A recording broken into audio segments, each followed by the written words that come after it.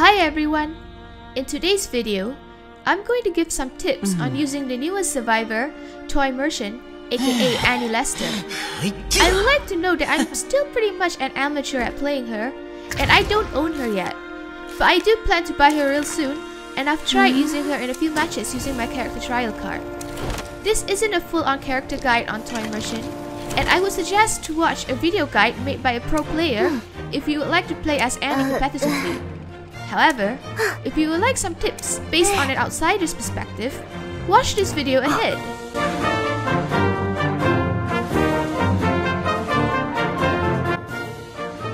Annie carries 2 catapults with her that can be used by the player themselves and also their teammates. Annie additionally has a glider that can help her drift through the air. The player can use this glider when Annie is in the air, which means that the glider button can be activated when she's falling from a height or after Annie uses one of her catapults to jump.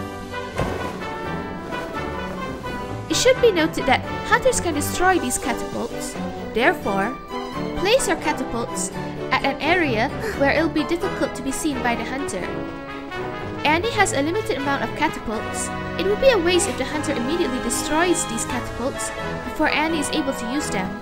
Therefore, it is very much advised to put them at areas where the hunter can't see them at first sight, such as grassy areas and areas obscured by objects.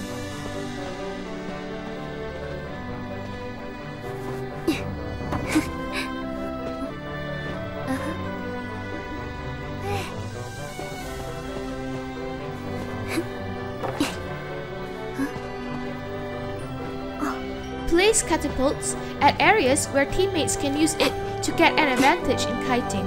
I've met some toy immersions who like to put their catapults at open areas.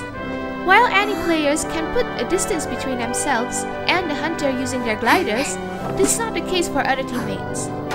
Putting catapults at places where teammates will land at an open area will usually not give them an advantage in kiting, as many hunters have abilities that can break that distance, such as Michiko's dash, Michino's jump, and Ant's cat dash. Some hunters also have far-range abilities that can knock survivors from a distance, such as Jack's Foggy Blade and Antonio's Notes.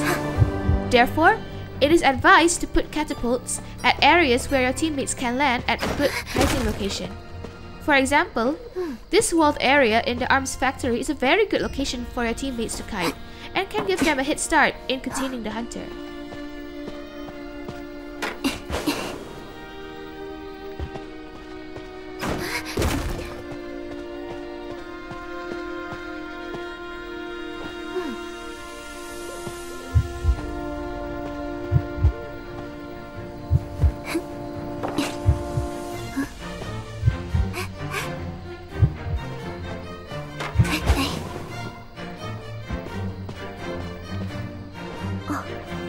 Be aware of certain narrow openings where the survivor can't jump using the catapult. I'm not so sure how many locations there are similar to this one, but there's this one spot at the building in the Sacred Heart Hospital where it looks like the survivor can leap across using the catapult. But alas, there seems to be an invisible barrier that blocks survivors from jumping using the catapult. It is advised to check through these types of areas to avoid a failed catapult and getting caught by the hunter. This includes windows.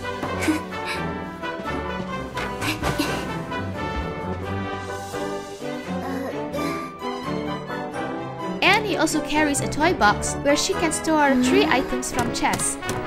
Now I know some of you might be a bit frustrated with this ability, where it could be a potential buff for Lucky Guy. But a huge difference between Annie and him is that Lucky is meant to search items for himself, while Annie can't use any items at all.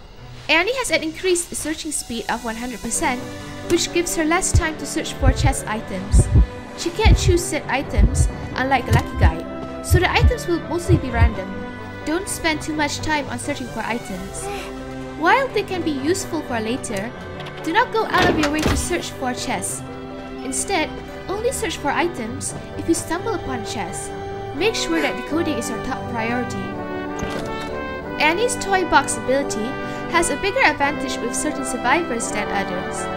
Unfortunately, this ability isn't very versatile for most survivors, as many of them have their unique items and can't swap for others. Therefore, if you are matched with survivors that can't carry other items, don't even bother to search for items, as neither Annie nor her teammates can use those items.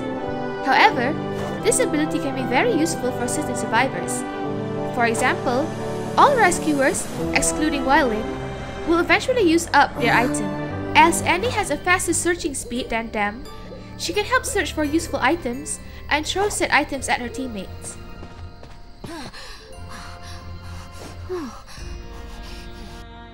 That's all, folks. I'm sorry that there are not a lot of tips since I'm still learning to play as Annie.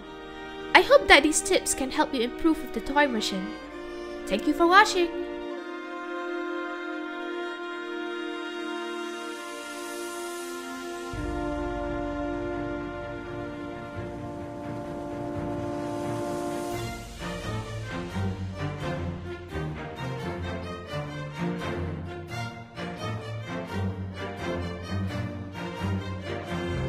纵然与世无争，道不统一在心中，怎奈下岗一旦却成一场空。